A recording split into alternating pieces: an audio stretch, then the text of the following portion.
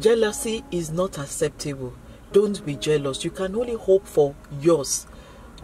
The Bible says we should celebrate with those who celebrate. Be happy for those who are happy. Don't be jealous. We remember the two wives of Solomon. The other woman's child died. She was so jealous that how can she have a dead child? She was so eager for the king to slash the child into two.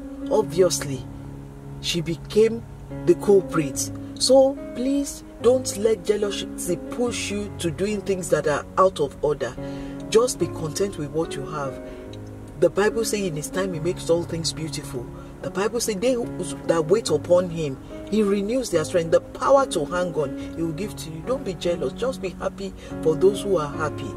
Celebrate with them, because you will attract such a thing. You are around those celebrating, you are attracting celebration. There is a cause for you to smile too.